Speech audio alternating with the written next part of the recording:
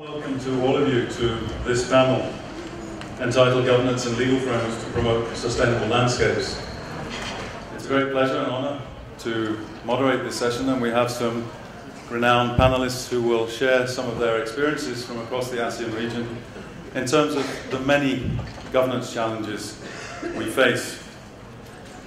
We hope the panel will examine the complex governance of land and natural resources in the region and explore ways in which we can shape institutions, decision-making processes and rules so that they can foster and encourage sustainability in terms of landscape governance. The landscapes in this region, as in many other parts of the developing world, are in constant change, shaped by various forces that interact in very complex ways. The production and livelihood activities of smallholders, large-scale land-based investments, and the multi-level governance systems that operate at global, regional, national, and subnational levels.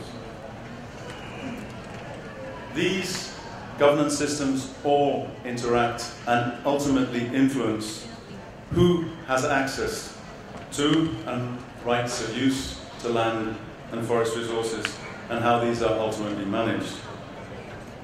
In the Southeast Asian context of rapid change and this complexity, new opportunities but also risks are emerging for the future of how these landscapes are managed. So we hope we will present a number of very different cases related to transnational regulation, and particularly the role of certification processes, the emerging progress that's been made in relation to in Indonesia, what's called the SVLK process, the FLEGT VPA process, some of the challenges associated with law enforcement, with particular reference to Indonesia, many of the challenges related to ensuring that the rights of indigenous peoples and other rural disenfranchised communities are upheld, and many other challenges associated with how we can ultimately try and push the agenda in terms of devolving authority for the management of resources to local communities. So without further ado, it's my great pleasure first and foremost to introduce His Excellency Sokhun, who is Secretary of State in the Ministry of Agriculture, Forestry and Fisheries in Cambodia. Sokhun was formerly the head of the Forestry Administration in Cambodia, and where during his tenure he was also the chair of the mandated Technical Working Group on Forestry and Environment, which is co-chaired with representatives of the donor community. He completed his doctoral research with particular reference to community forestry at the University of Sciences in Malaysia in 2012 and was recently appointed as Secretary of State in the Ministry of Agriculture. Secondly, it's my pleasure to introduce His Excellency Ambassador Olof Skoog, who came to Indonesia as the Ambassador for Indonesia, Brunei, Darussalam and ASEAN in 2012, is that right? He is a Swedish diplomat with extensive experience of both multilateral negotiations focusing on peace and security, as well as broader bilateral development agendas. And I think he's thrown himself very much into the fray with regard to the European Union's interest in supporting the FLEGT VPA process. So it's a great pleasure to have you here. Thirdly, it's a great pleasure, and for many of you from Indonesia, I'm sure he doesn't really need an introduction. Mas Achmad Santosa is an extremely experienced environmental lawyer with more than 25 years of experience. He was instrumental in helping frame and shape the environmental framework law in Indonesia, and since when he has been more recently appointed as Deputy Head of the President's Delivery Unit for Development Monitoring and Oversight. Buka Impact, for those who know that I speak fluent Indonesian.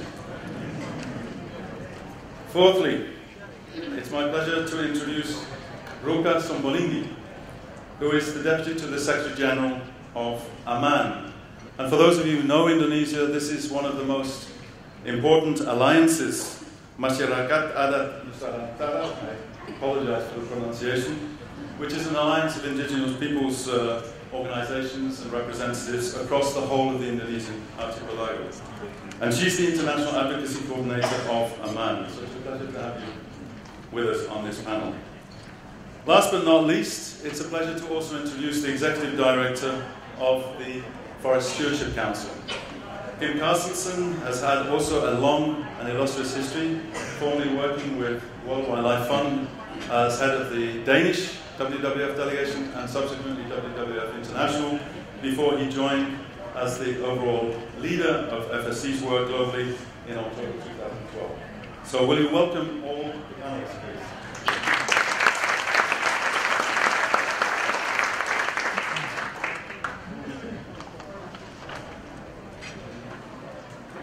This will work. I'm going to start by inviting His Excellency Sokhun. During the panel preparations, we discussed that we thought it might be a good idea to try and start from the community level as much as possible.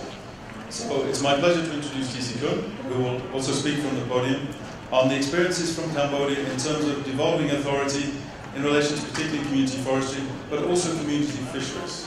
Sokhun. Thank you very much, Dr. Andrew, for your nice introduction. Please allow me to stand and read my comment or not, because the time is very limited. Actually, I have many things to share with this forum. We have over 200 words that I try to condense in less than 1,000 words. So,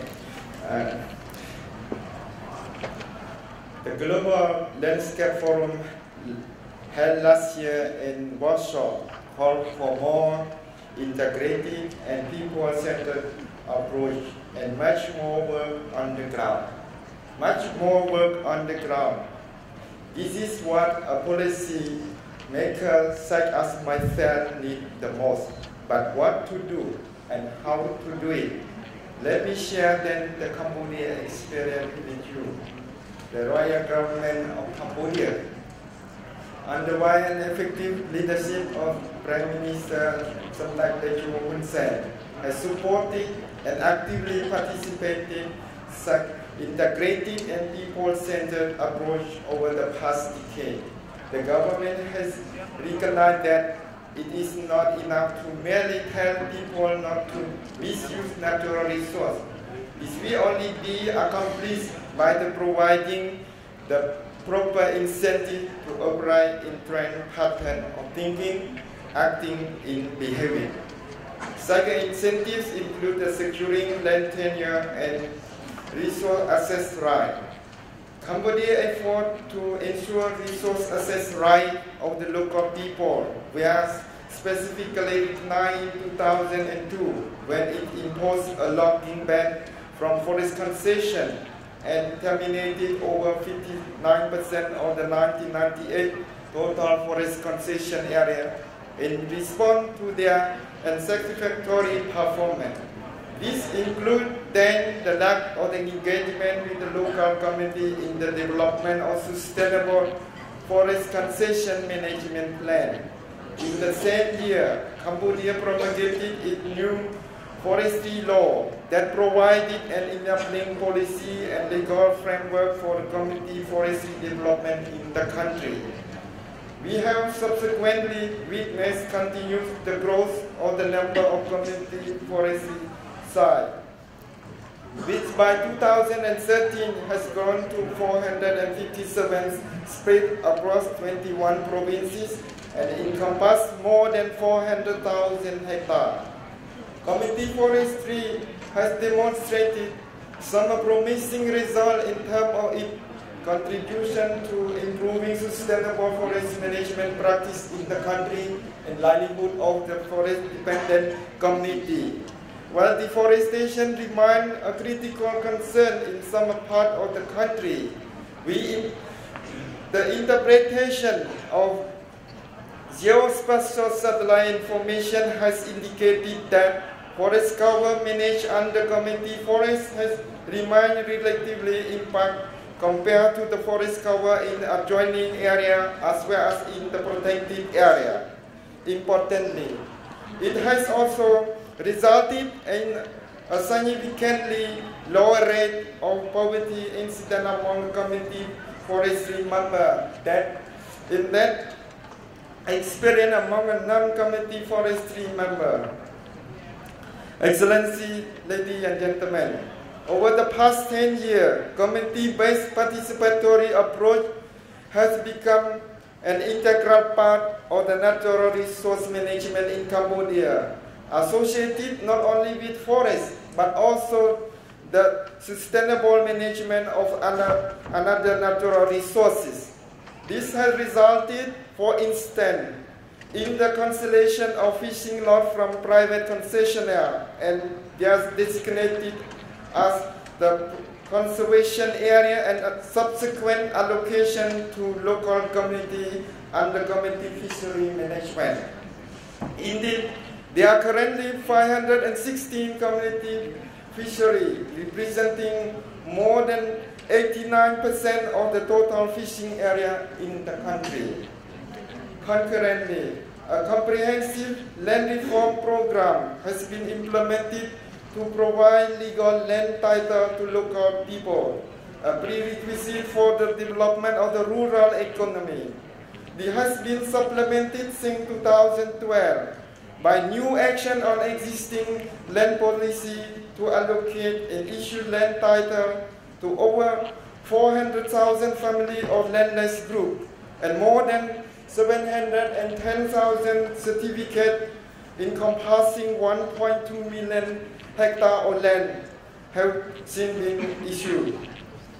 More importantly, Cambodia has also recently developed a white paper on land that introduced a comprehensive policy on the sustainable management of land and other resources.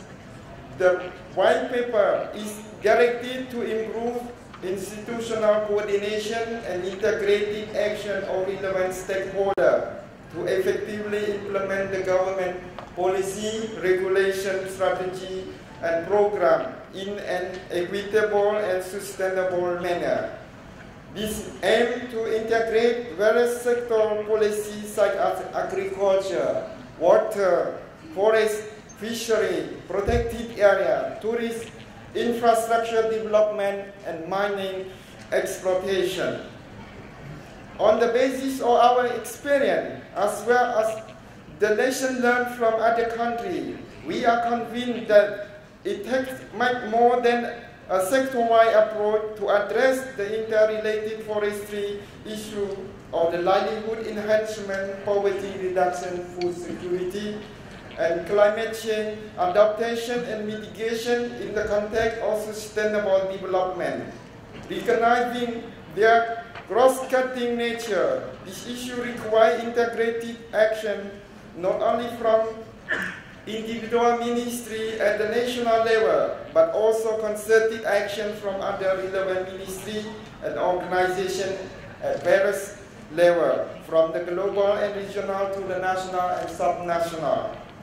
Lastly, but not least, Cambodia has also developed and implemented subnational democratic development process aimed at providing equal opportunity for every citizen to participate in local development and demand better and more comprehensive public service in order to reduce inequality associated with the fast economic growth.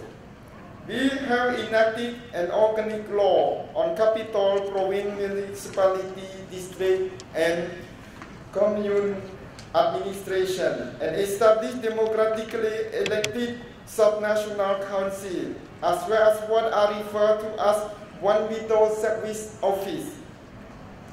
This D&D approach promotes sustainable local development and contributes directly to poverty reduction through the establishment of a subnational system that embodied the primary tenets of good governance. Those tenets include accountability, adherence to the rule of law, transparency, participation, equity, inclusiveness, responsiveness, efficiency, and effectiveness. Excellency, ladies and gentlemen, we have learned much in Cambodia from the implementation of pro-poor policies through the community-based and democratic development process over the past several years. Nevertheless, we as other countries continue to struggle with the challenge associated with the persistence of poverty and natural resource degradation. We recognize that a primary reason for this struggle is local capacity limitation. Our underlying challenge is therefore to balance sound policy formulation at national level with its effective implementation at the subnational level. We must indeed continue to direct our effort to capacity development through investment in human resources. We have learned that we could not simply enrich people's lives by securing their tenure or ownership over resources. We must also act to inspire them through self-help initiatives, the provision of support of shaping their innovative capacity development, and introduction of practical incentives such as those involving the sharing of benefits through carbon market and other payment for the ecosystem service. It is my hope that by sharing what we have learned together in this summit, we will be reinvigorated in our effort to develop action that will support sustainable landscape and our local people. We have learned as much from the success story than a mistake. Thank you very much. Thank you very much, Sokhun. I think your presentation illustrated very well the challenges in terms of getting both horizontal and vertical integration, in terms of the highlights you raised, vis-a-vis linkages to D&D reforms. And I think you provided an interesting perception in terms of some of the legal reforms that had helped precipitate changes in terms of change of approach since the introduction of the logging ban in 2002. I'm next going to invite Ambassador Skoog to talk at a very different scale in terms of the implementation of the European Union's Forest Law Enforcement, Governance and Trade Voluntary Partnership Agreement. But whether our linkages in terms of Sokhun's, I understand that the discussions are now just starting with the government of Cambodia vis-a-vis the FLECT process. Indonesia, however, now has, I think, an 11-year history of a multi-stakeholder process. So, Ambassador Skoog, let's hear more about the status of... Thank you very much, Andrew, for that very kind introduction, and thank you to CIFOR for a fantastically important conference, summit, and the work you do in this area. I think my claim to fame in comparison to these experts on the panel is the fact that my surname, Skoog, actually means forest in Swedish. I'm going to talk a little bit about the VPA and the FLECT and how government-to-government contacts have, I think, contributed to a lot of progress on the Indonesian side in terms of legally exports in timber. 10 years ago, the EU and Indonesia had a huge problem. We, the European Union, were importing too much illegal timber, and certainly Indonesia was producing and exporting way too much illegal timber. There have been considerable efforts on both sides over the last decade, 11 years as was said, to address the problem from both sides, and I thought I'd say a little bit about the experience of that work and where we are today and the challenges that still remain. On the EU side, what we did, we developed the FLECT action plan, an important part of which is that the EU timber regulation, which places a legal burden on importers of timber into the European Union to address, to demonstrate that they are importing only legal timber into the European market. On the Indonesian side, there has been a lot of work to develop a national timber legality assurance system, as referred to as this SVLK, designed to certify the legality of timber at all stages of the supply chain. Over the last few years, experts on both sides have worked very hard to bring the EU's and Indonesia's efforts together in a voluntary partnership agreement, VPA. Difficult, complicated, and very technical negotiations have been going on, but inspired on both sides by the same vision and goals, namely to combat illegal logging in Indonesia and to promote the export of legal timber from Indonesia to the lucrative, I believe, EU market. In legal terms, the aim is to ensure recognition of Indonesian legally certified timber as FLEGT licensed timber, meaning that importers in the EU do not have to conduct due diligence on every shipment from Indonesia. In other words, if Indonesia says that it is legal in the European Union. This is the goal. We're not there completely yet, but we have together made tremendous progress. Negotiations between the EU and Indonesia were successfully completed. The VPA was signed in September last year, and it was ratified by both sides earlier this year. Legally, we are now ready to evaluate the SVLK and see if it meets the high standards set in the VPA and expected under the EU timber regulation. An initial joint assessment of the SVLK has already been held last year.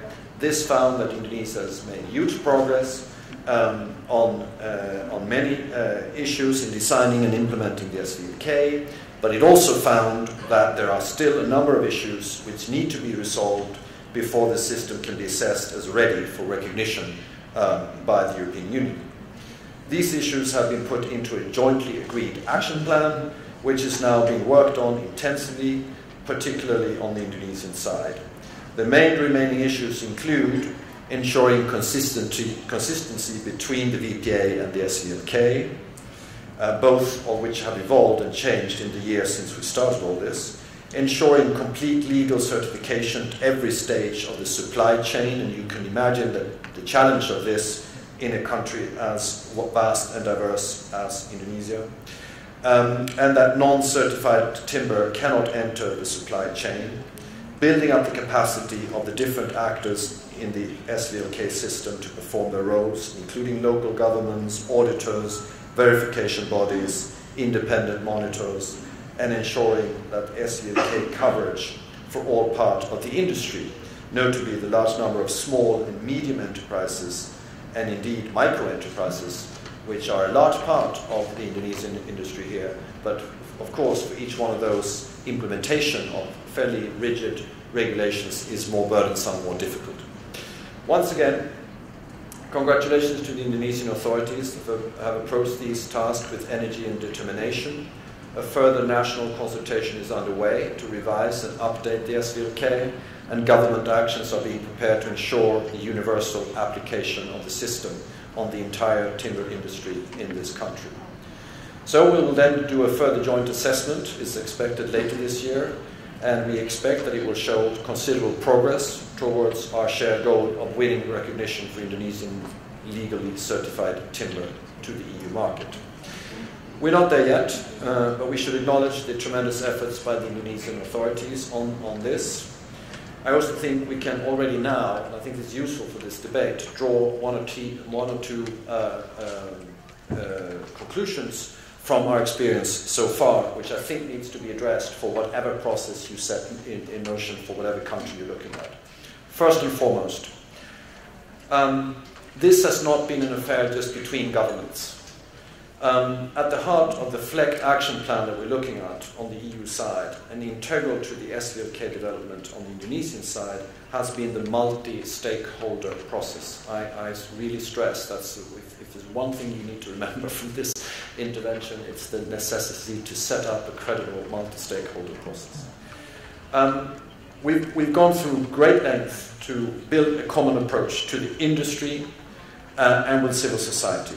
You cannot hope to implement what is basically an industrial measure like the one we're working out without extensive consultation with the industry itself. And the role of civil society has been crucial. In Europe, civil society has helped shape public opinion, creating the demand for legal products, and civil society support will remain crucial also on the Indonesian side, because FLEGT licensing will not be worth much if the environmental NGOs do not buy into it or believe in it. Alongside the legal certainty provided by FLEGT status, we also need to ensure that there is a market confidence. It certainly helps that civil society has played a vital role on the Indonesian side too, has been involved in the design of this monitoring system from the start, and they remain and need to be remained involved as work progresses. Second conclusion, we cannot have a VPA concept that fights against the market. It is a concerted attempt to match the demand on the European side for legal timber with a regular supply of legal timber from Indonesia. It pleases EU consumers to know that they help meet the concerns about illegal logging, about deforestation, etc. in Indonesia. It pleases the industry in Indonesia because it offers a real market advantage over countries which have not put in place the kind of system. And so I think if we're able to do this in Indonesia, it will give Indonesia a lot of credit, not just for timber, but also for other products which are being looked at. Our task for the coming months is to ensure that the VPA achieves all of these things in practice, but already it is clear that Indonesia is moving in the right direction. There are excellent intentions and ever-improving implementation on the ground. And as a result, Indonesia's reputation, credibility for legal timber is, I think, increasing globally. Third, and this is my last point, don't think this is an easy process. We've been at it for several years, 10 years already, of hard effort on both sides to get us where we are today. I think it's worth it. I hope the next few months will show that this work will pay off for Indonesia to ship FLEGT licensed timber into the EU. I think it's would be historical in the sense that Indonesia could be the first country in the world to do this, to achieve this with the European Union. And I think, above all, it's a very good thing, a realistic approach to a sustainable use of the natural resources of Indonesia. So thank you very much for listening to that short intervention. Thank you very much. Many thanks, Olof. And I think, as he said, not an easy process, a long process, and I think there are many lessons that can be learned from the FLEGT process in Indonesia that would be perhaps of relevance even to some of the ongoing discussions vis-à-vis climate change. There are no shortcuts to resolving some of these complex governance issues. Anyway, I'm going to move on. And it's now my pleasure to invite Mas Achmad Santosa, who is going to tell us a little bit more in depth about the specific national level challenges associated with law enforcement and many of the additional efforts which have been undertaken by the government of Indonesia. Thank you very much, Andrew.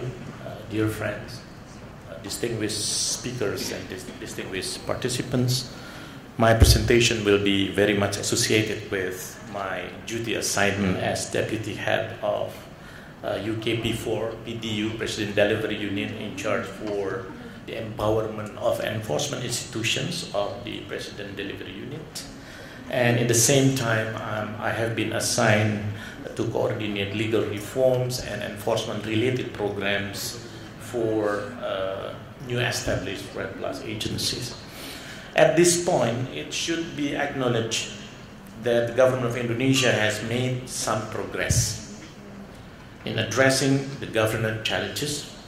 At present, there are at least 5 legal initiatives under the UKP4 or PDU, President Delivery Unit, and RED Plus agency, in cooperation, of course, with the ministries and agencies to promote profound governance reforms, such as developing roadmap for legal reform on forest and peatland governance in cooperation with the Ministry of Law and Human Rights. Forest and peatland governance reform should be supported by responsive and comprehensive legal frameworks. The basic principles of justice, democracy, and sustainability are used as benchmarks for developing legislation and regulations. Second, conducting license audit and developing a license information or database system to improve license governance in the provinces of Central Kalimantan, East Kalimantan, and Jambi as pilot provinces.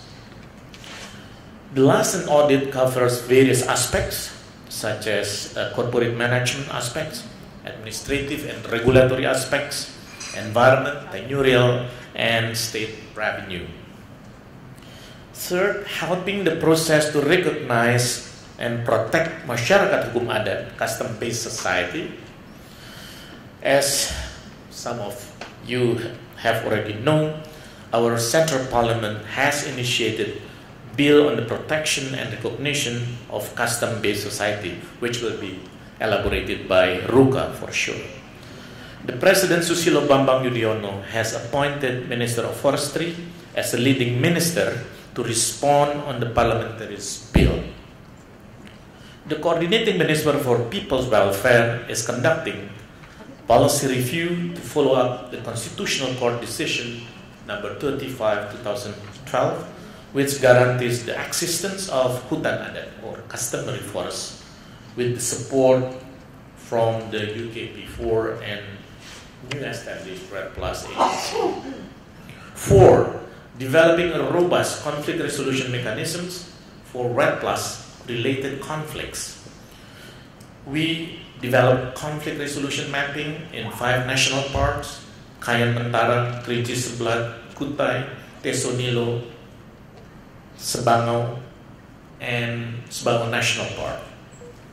The 5th, support law enforcement efforts to protect forests and peatlands by introducing what we call multi-door approach or the use of multi-regime approach. Why we need to introduce multi-door approach? Forestry and natural resources crimes are multi-sectoral crimes and further involving certain other crimes such as money laundering, gratification, bribery, and tax evasion. The prevailing laws and regulations tend to promote a sectoral approach, such as only applying forestry law in forest areas, for example. While to improve effectiveness of law enforcement, other laws should also be applied. This existing approach has limitation in handling forestry and other natural resources crimes. Therefore, to encourage more effective law enforcement, UKP4 and RED Plus agency initiated the multi-door or multi-legal regime approach in combating natural resources related crimes. Multi-door guidelines have been implemented in cases located in Central Kalimantan, Aceh, and Riau province. Many cases are related to land and forest fires. In addition to criminal enforcement, Indonesia needs to utilize other legal avenues such as civil liability lawsuit and administrative enforcement to promote high level of compliance. One of the unprecedented case was civil liability court decision, which was awarded in 2013, a few months ago, by the District Court of Miolago, Aceh. The court declared that plantation company was guilty of burning and clearing forests and peatland in violation of Law 32/2009 on environmental protection and management. The court granted Ministry of Environment claims against the company to pay compensation of $10 million to the state and environmental restoration fee $23 million. Meanwhile, the criminal lawsuit has currently reached the trial process.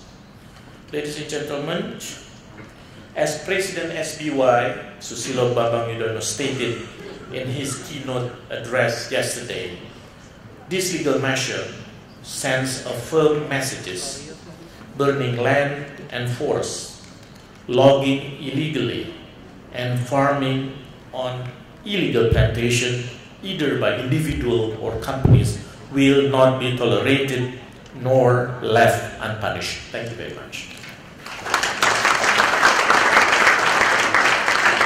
Thank you very much, Mas Santosa. I think you've given us a wonderful highlight of the current initiatives that are being led by Rukka and many of the challenges which will continue to be addressed, I think, for many years to come. Now we're moving back to the community level, and it's my pleasure to introduce Rukka. Rukka expressed a particular interest to be able to present in Bahasa Indonesia, but I quickly wanted to do a quick show of hands. How many of you have got headsets for translation? Rukka, would you mind? Because I know your English is actually very good. Would you mind presenting in English? Because I think we do actually have a problem of a chronic shortage, given that there are about 200 people in this room, and I think I can probably count 30 headsets at best. Yes, perfectly. Yeah. So Rukka will talk to us more about some of these land right issues. Terima kasih. Actually, I thought this is very, very rare privilege, where normally I am forced to speak English before international audiences. So I was thinking that I was going to take that opportunity to enjoy my privilege speaking in my own language before the international audience. But anyway, we have some technical problems here. So I will try and I will start my presentations.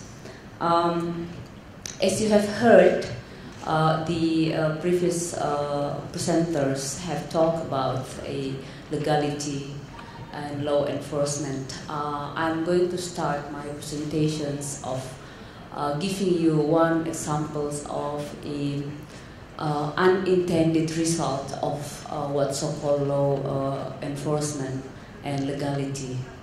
Four of our indigenous leaders in Semende Banding Agung community, just last week they were sentenced 4 years in prisons and fined for 1.5 billion rupiah, or around 150,000 US dollars, for violating.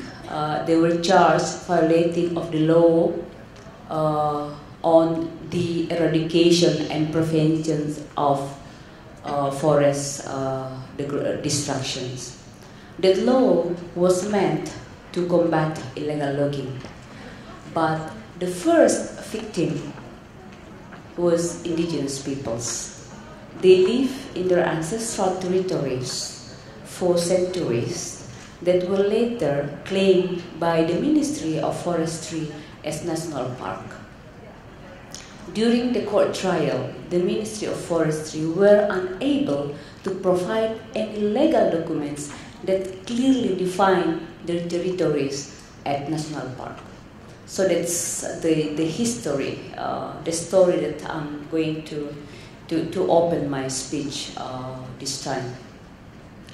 But going back to event last year, where we have the historical constitutional court ruling that affirmed the constitutional rights of indigenous peoples over our territory, including our forests, our customary forests. So we have that good legal certainty of indigenous peoples over our land. And the other initiative that we have, that we, over the years, we continue to map the indigenous land, and the National Geospatial Information Agency have accepted our map, 2.4 million hectares. But those map hasn't been officially accepted as the part of the one map policy of the government.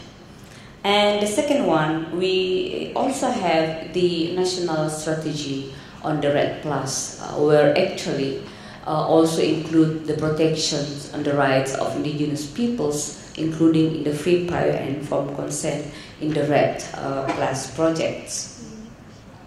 At the moment, what we have also in the government institution is that the Ministry of, as Pak Ota mentioned earlier, that Ministry of Social Welfare has been assigned to be the coordinator of the implementations of the National Constitutional Court ruling. Those are the positive things that's coming up in Indonesia. But the situation is we still have a huge gap to fill in the future. First is like because the structure of the control of the government in the agrarian resources, in the land and tenure resources, is very much controlled. 80% or the majority, the vast majority of the control of tenure and land resources in Indonesia, including forests, is very much in the hand of the Ministry of Forestry.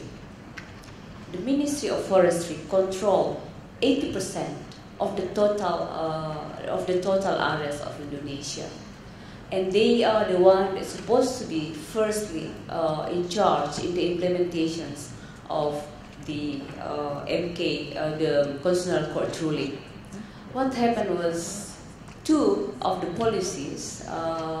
First is the circular letter by the ministry, and the second one is the ministerial decree that have been issued by the Ministry of Forestry, are very much in contrary to the Constitutional Court ruling. The Constitutional Court ruling accept the legal entity of indigenous peoples based on first is the map, the participatory map, and the second one by the decree of Bupati or head of district, which is the case of the Kasepuhan Cisitu. But then what happened? The Ministry of Forestry set higher standard than the Constitutional Court itself.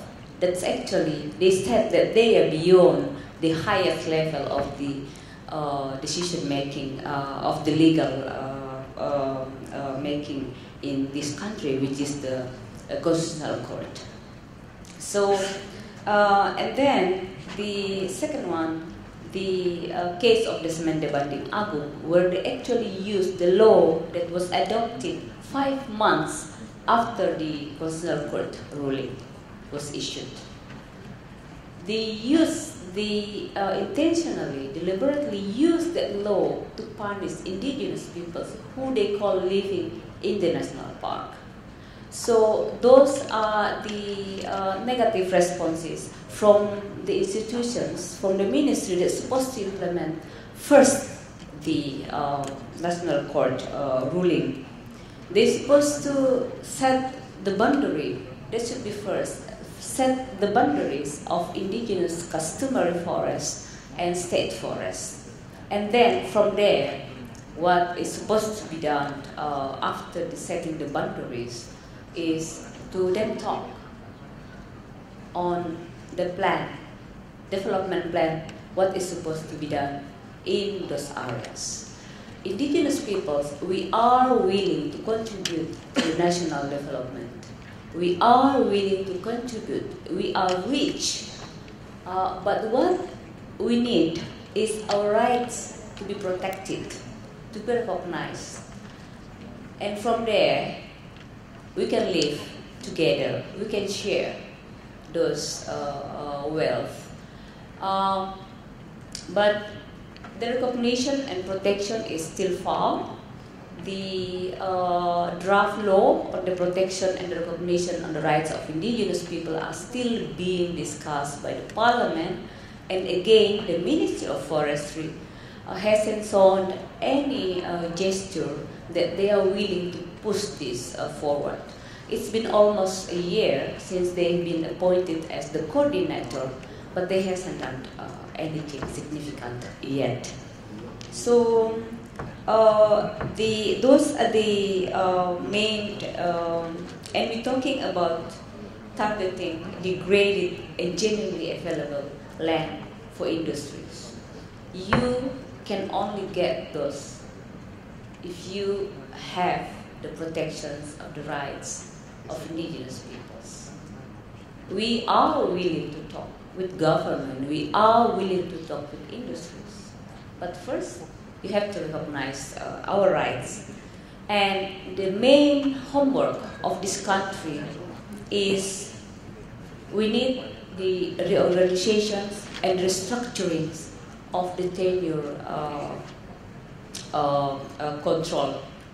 We have to have equal power among all the ministries and institutions to have to deal with resources. We can't move forward with the territorial reform if we have one institutions like Ministry of Forestry who is superpower to lead this country. So those we need to redistribute. We need to redistribute, and that's the only way we can assure that the protections of people's rights, of indigenous, of farmers, of local communities, and also the certainty of business can be assured. Thank you very much. Thank you very much, Rukka. I think you've eloquently presented what are, in many countries in Asia and many parts of sub-Saharan Africa, the complex challenges associated with what scholars refer to often as a wicked problem, namely whose property belongs to whom.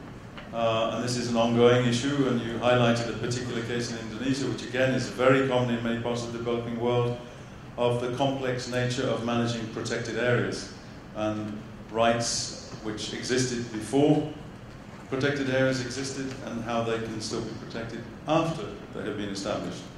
And again, where there are very rich colonial precedents, but which have continued in terms of the gazetting of additional national park areas even in the contemporary era. So we'll come back to this, I'm sure, Rukka, and I'm sure the audience will have questions too. Our last speaker is Kim, and Kim is going to take us back to the sort of transnational regulatory world and talk to us a little bit more about how FSC operates and the role that certification can play in terms of addressing some of the illegality issues that Santosa spoke about. Thanks, Kim. Thank you. Thank you, Andrew. And what I'm going to talk about is 20 years of experience in FSC in dealing with governance on a market-based way and in a way that is engaging multi-stakeholder discussions.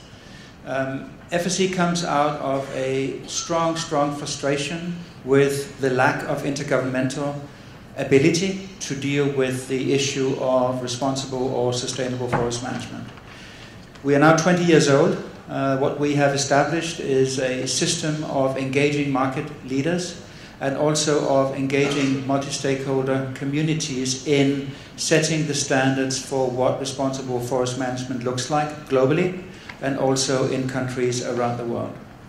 We've established a system whereby environmental actors, social actors, and economic actors get together in a set of forums where none of these sets of actors can overrule the others. There has to be agreement across these interests.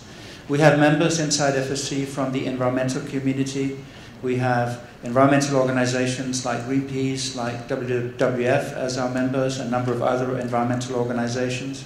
We have major actors from the social communities around the world, such as indigenous peoples organizations and the trade unions and development organizations as members of our social community.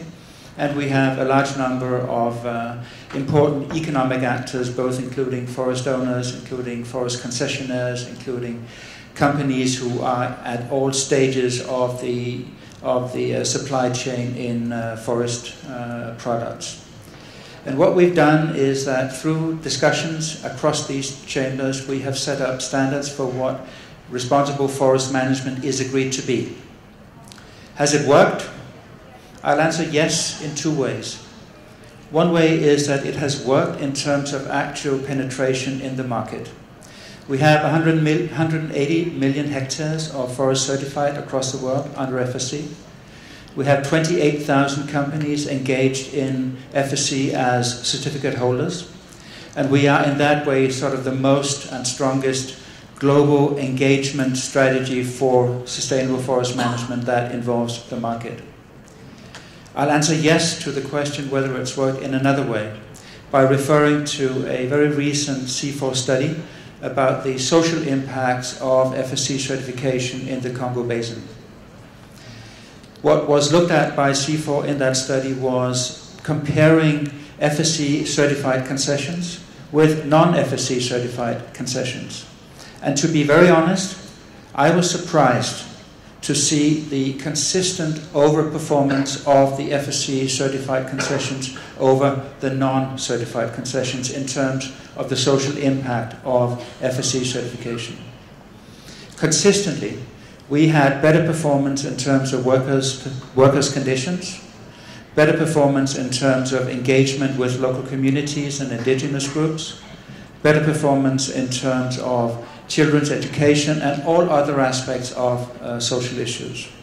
I think it would be very, very interesting to look at the same kind of study in other areas than the Congo Basin, because I think it would be very interesting to see what would the similar study look like if we did that in Indonesia and other countries in Southeast Asia, and also in the Amazon Basin. I think we would be very interested in working with CIFOR to see a thing like that. FSC is at the moment now facing, in many ways, different developments in the situation around us. We've heard before from Ambassador Skoog about the discussions that the EU is having on setting up bilateral agreements with Indonesia on the FLEC VPA setup and the SVLK coming up in Indonesia, which is for us, of course, a different situation in the sense that we are now seeing a government legality framework that is serious in a way that we have never seen before, and which means, of course, that we need to look at how our system can complement and fit together with the SVLK. I believe that is perfectly possible, and it's certainly one thing that we would be very interested and are very interested in exploring in the years going forward.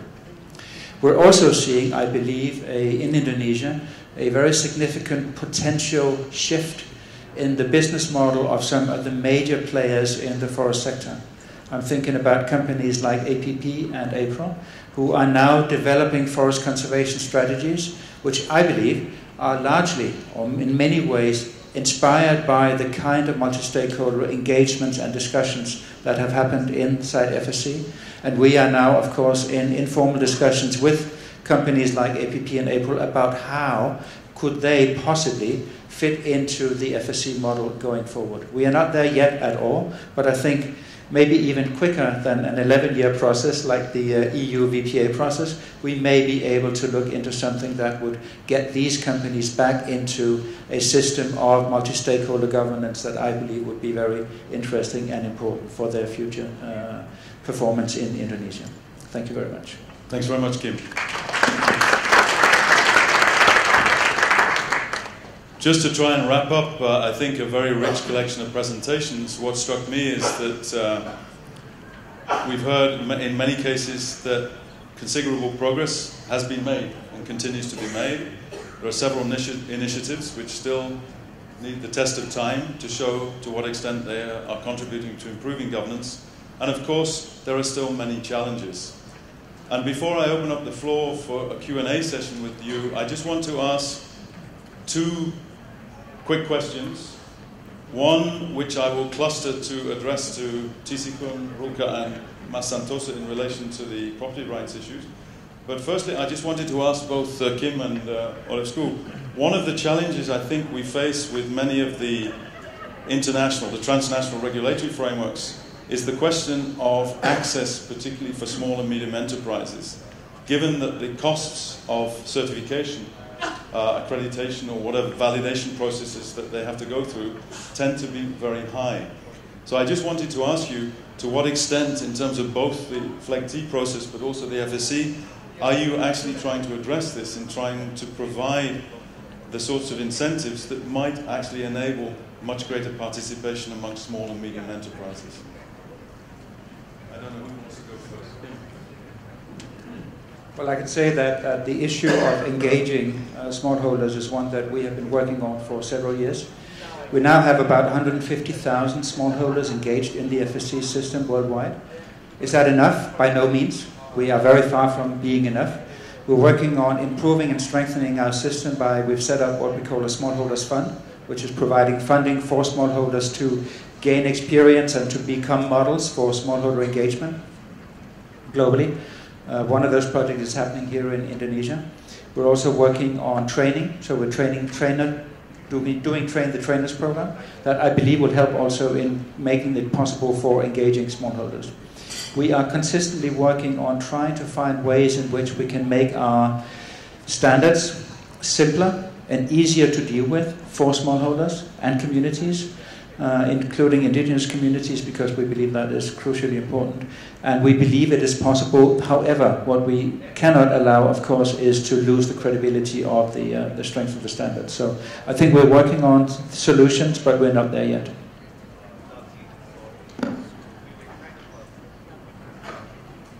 I think what Carsten just said coincides with the experience we've had in the years we're working on this. There has been various discussions, I think, over the years, whether we would start with just some part of the market and exclude the others, etc. But I think the idea now is to cover all of it.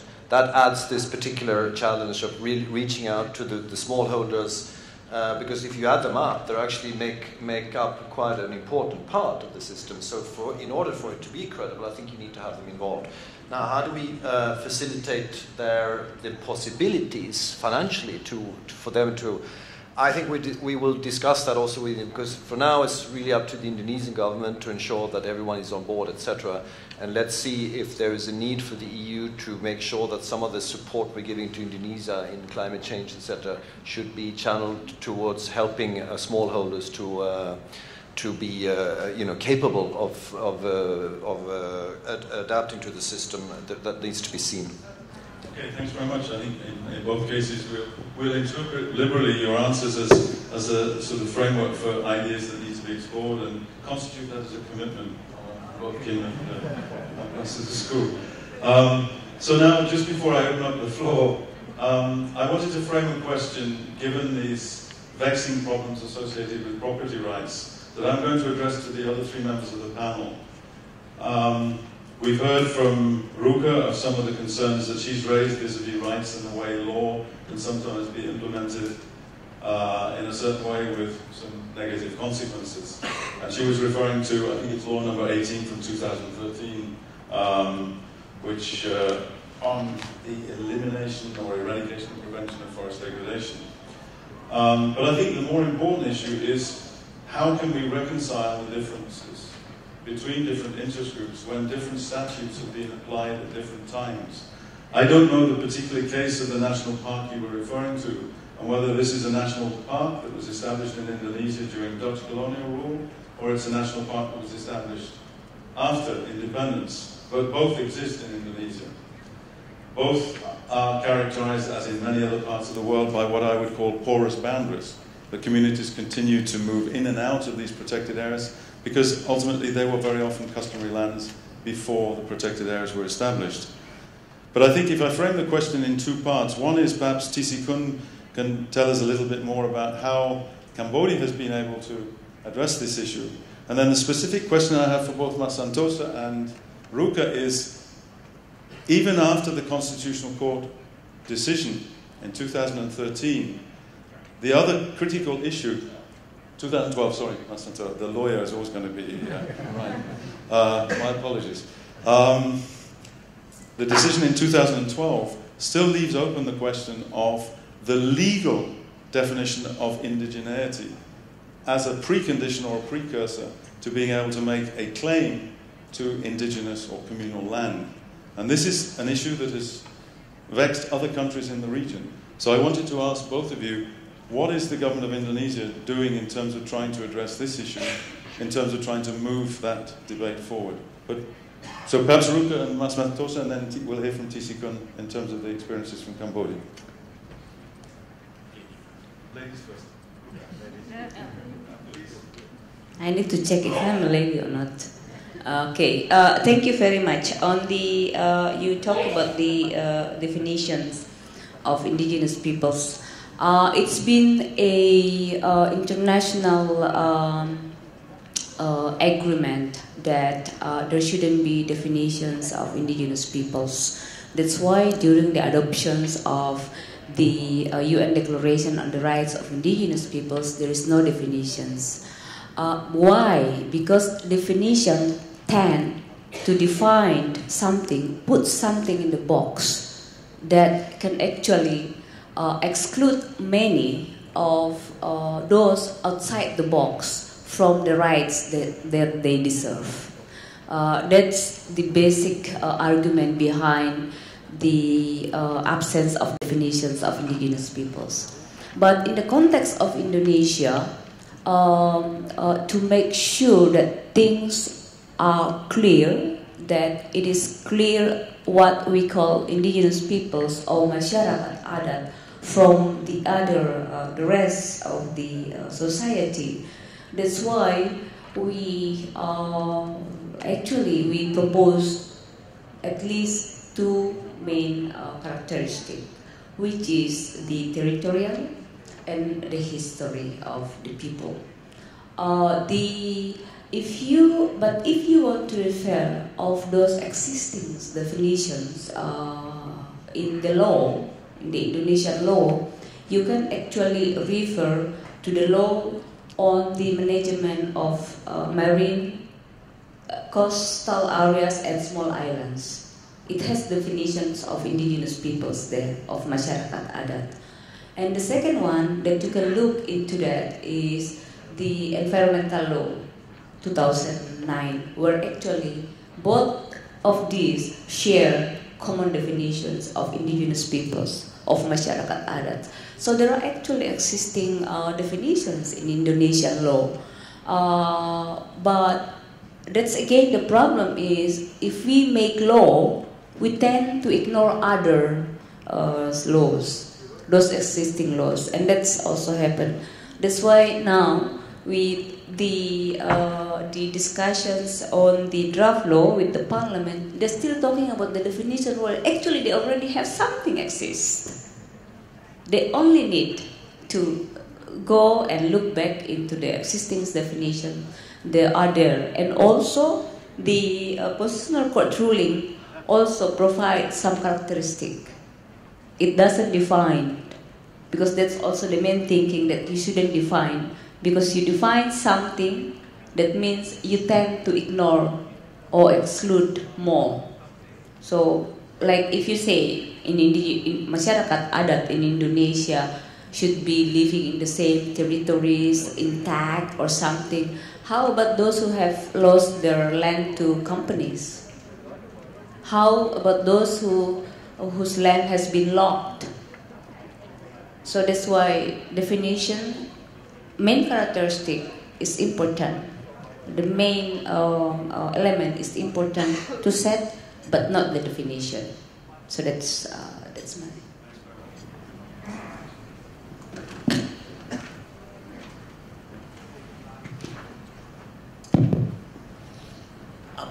It's easier for the government of Indonesia when Rukka has already mentioned there are at least two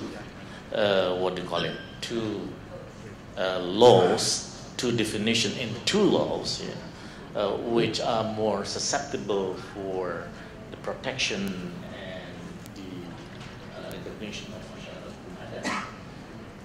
So I think this is very important to be considered by the government, especially Ministry of Forestry, as a leading sector for for formulating the new law in relation to protection and the recognition of Masyarakat Adat. Related to Rukka has already mentioned about victimization from the law, the new law on the 18 number 2013 actually. So I'm very much interested to know more about that cases actually, because the main goal of the law number 18 2013 is to combat more organized crime in the forestry sector. So if the enforcement officers uses that law to victimize the indigenous people or the marginalized people, I think that's in contrary with the main goal of the law number 18 2013. Well, I think, like Santosa, you raise a very important point, and I think there, as a cautionary note, there are potentially similar risks when laws are used to prosecute people in terms of the use of fire. Lest we forget, fire has been a practice amongst many communities in Indonesia probably for hundreds of years. And so there are similar risks, I think, in terms of potential victimization of smallholders, rather than some of the other actors who may be involved in using fire. Anyway, let's close now so we can open. Oh, sorry, Tisikun. I forgot. Would you like to? Thank you. I would like to share for Cambodia case that the local people or indigenous people right have been recognized in the law and regulation. Even in the forestry law, fishery law, or protected area law, that we have recognized that community, local community, play a very important role. And our local community always claim that they are not part of the problem.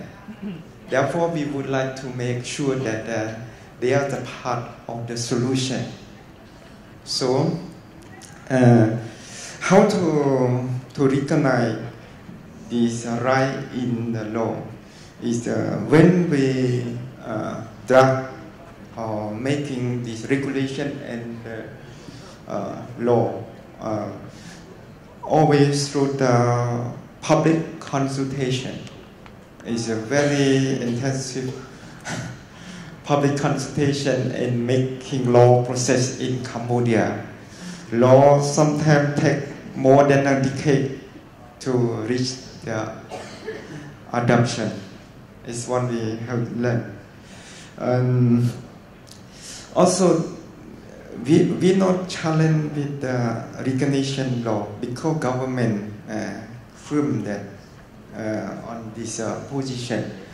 But the challenge is the capacity of the local community of indigenous people that to build, to make them more effective in exercising their right. That's the key. I think would like to share with Indonesia. And thank you for that. Many thanks, Tisikun. And since Tisikun and the previous speakers were talking about law, I think Achmad Santosa remembers when Pak Kuntoro took office in UKP Empat, he also went public in announcing that he had found that there were, if I recall the figure, 12,000 pieces of subsidiary legislation in Indonesia which weren't aligned with national legislation. And he took on that noble task of trying to reconcile. But let's leave that there and now open up the floor. We welcome questions. See 1, 2 hands. Can we get some microphones, please?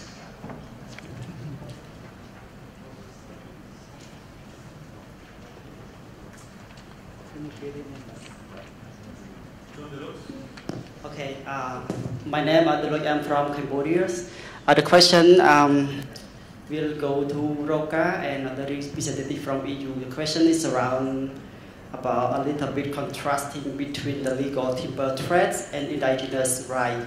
As the people discussion around the room, that one side they try to promote timber cutting through legal process, while at the same time indigenous people and community they try to claim their own land, take the forest for the next generations. So the question will go to Rukka.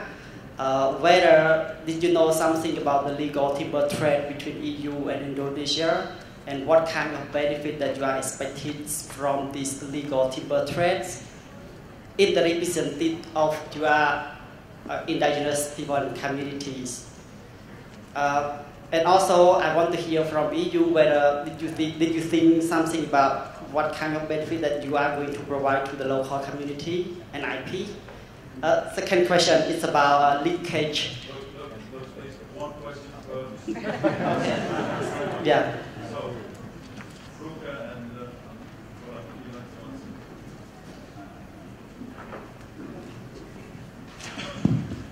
Well, I immediately asked Ambassador, do you have one? And he said, we're going to have one very soon.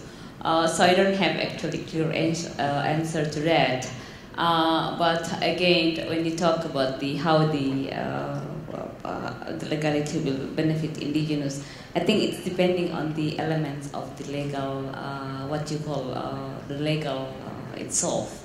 As I mentioned earlier, the law that's supposed to combat illegal logging has victimized indigenous peoples, and also we believe in the market-based mechanism like RSPO and FSC hasn't been really effective on indigenous peoples. One of just yesterday, one of indigenous our members in Muaratai has been bulldozed down by one of the company that is actually a member of RSPO, and they have been sent a letter by RSPO to stop the operation, but they continue, and this time they came with military personnel.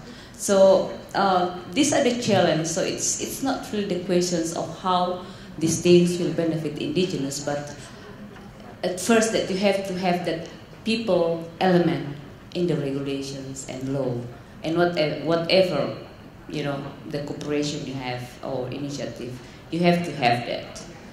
Thank you. Yeah, but briefly, I think our system is aimed at ensuring that the exploitation of the natural resources of Indonesia are sustainable. There's a legal test to that. If we did not have this demand in Indonesia, I think everyone would be worse off.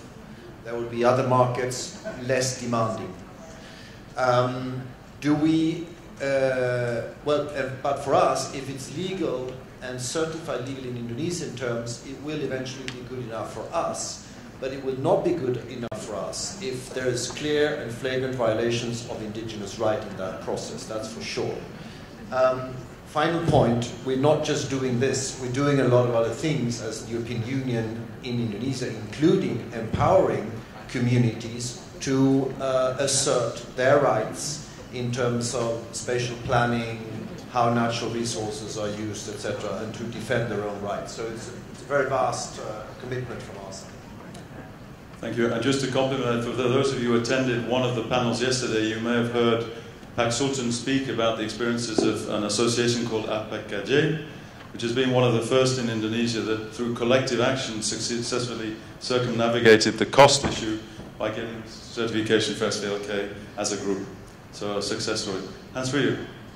Thank you, Andrew. Hans Friedrich, the Director General of the International Network for Bamboo and Rattan. One of the issues with the EU timber regulation is that bamboo, which is not a tree but a grass species, is not really recognized as such. FSC is another question, whether FSC really covers bamboo or not. I'd like to know the discussions about the VPA in Indonesia. Have you recognized the special role of bamboo, and how does that fit in the local discussion? Thank you. Thanks very much. I think, Olof, you're going to have to take that question in the first instance. Actually, I cannot answer that question, but you deserve an answer, and I'm glad that we do have experts in the room, so perhaps a bamboo expert in the room. And so I may just pass that question on or direct you to experts afterwards.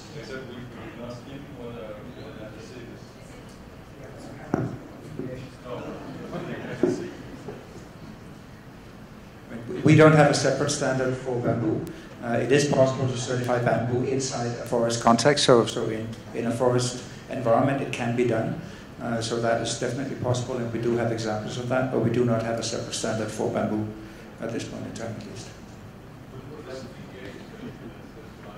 But that's where Ambassador Skoog said that we can take that up bilaterally afterwards, Hans Friedrich. And clearly this is a beginning of a new commitment. Thank you very much. ICRAF, over in the corner. Yes. I am in Skapoti. I work for ICRAF. I have a question again for the EU.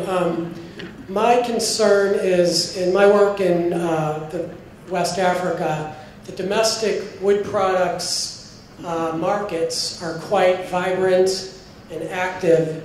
And as you had mentioned earlier, a lot of the FLEG VPA standards are now going to be applied are starting to be applied to, beyond the export market. So is there a formal discussion going on within the EU about the complexities and the importance of these domestic fuel wood, timber, charcoal markets in terms of illegality or legality? I think a lot of people's livelihoods are dependent on that, and these are informal markets. Therefore, often, like in Sierra Leone, for example, they are illegal, yet they're very important to the country, and they're very important to a lot of the people that depend on those products. Thank you.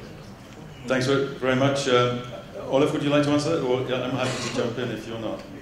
I think, again, I would strongly suggest you check out CIFOR's website and see, again, a little bit of self-promotion. There is an enormous amount of material that has been published specifically on the domestic timber market in Indonesia, in Cameroon, in the Democratic Republic of Congo, in Gabon, and in Ecuador. This was an EC-funded project called Proformo, which is actually in the final throes of being finalized. So there's a lot of information. I think the point you raise is very important. Our own research that goes back 6-7 years in Cameroon indicated very clearly when the FLEGT process was first starting that the domestic timber market was as big and as important as the export market. And this led to a change in the FLEGT policy process where I think, Andy will correct me if I'm wrong, 4 out of the 5 countries which have negotiated VPAs in Africa have addressed both export and domestic timber issues. So it's an important issue, but I hope that answers. Hosni, you had a question, please. We have a microphone.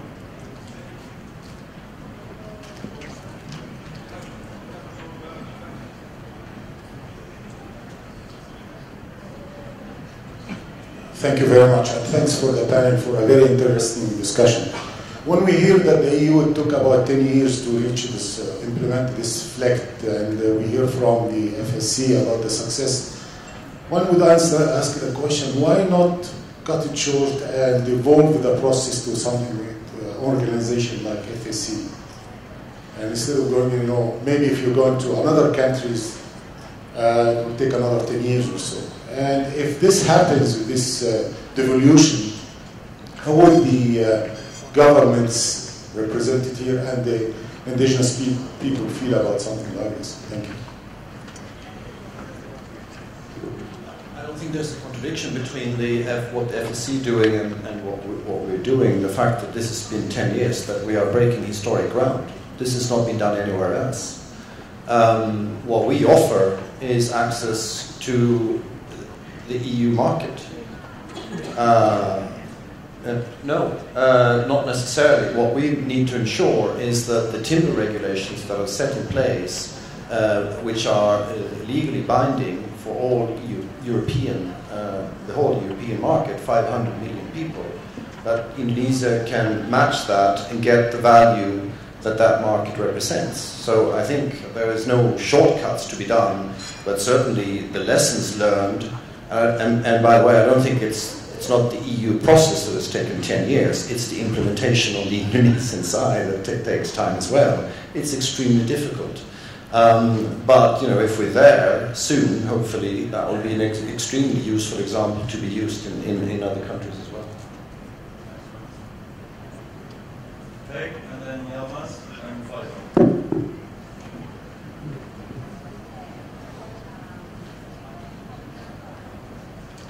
I wondered if we could explore the gap between what is legal and what is actually necessarily in terms of ecological sustainability and social responsibility and acceptability. Because we can't make the assumption that's implicit in a lot of what's being said, that legality fixes everything. Legality is only as good as the law. And certainly in my experience, it's often falling far short of what is actually required to address the issues that we've been talking about at this summit. It may be that an area is allocated okay for logging and you log it legally, you get certification, etc., but actually it ought to be logged at all. That type of a thing. So I just wonder whether, I don't know, I could almost ask the entire panel, but I think, Kim probably operates in this area of difference. So it was interesting to me to hear you talk about the SBLK and harmonising with FSC, because that I'm not sure what that means about this distinction. Also, possibly the EU and Rukka in relation to this. Thank you.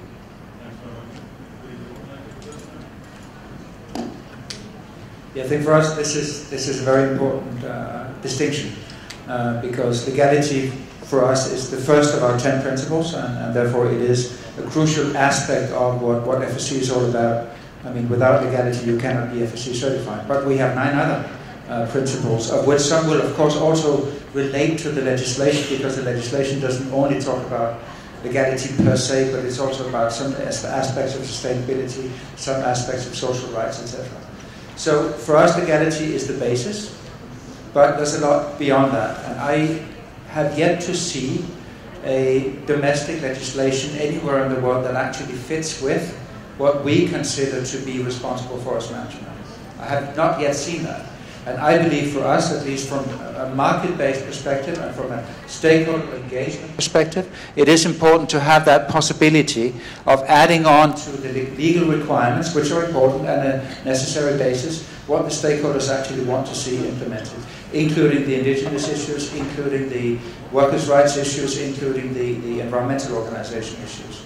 And I think what could be a fantastic thing would be if we had more of a conversation across these different initiatives. I think they are complementary, but I think we are actually focusing too little on talking with each other about the experiences that we have and how we actually make them complementary and not just state that they probably are. Thanks very much, Kim. Santosa, would you like to add to that in terms of your opinion? No, I think the last point Kim raised about the need for much greater dialogue across multiple initiatives, we've only touched on some of these policy arenas. We haven't even talked about the validation process associated with carbon standards and all that's associated with those. Yilmaz, you had another. If that's okay. Yilmaz Siddiqui, Office Depot. It's widely believed or accepted that the 1994 rule that FSC has around plantations has limited the uptake of the FSC system in tropical forests.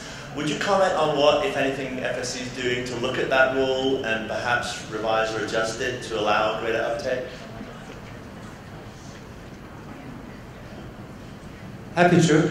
I doubt that you will find anybody in the FSC system who thinks that the 1994 rule is at this point in time the right approach to the issue.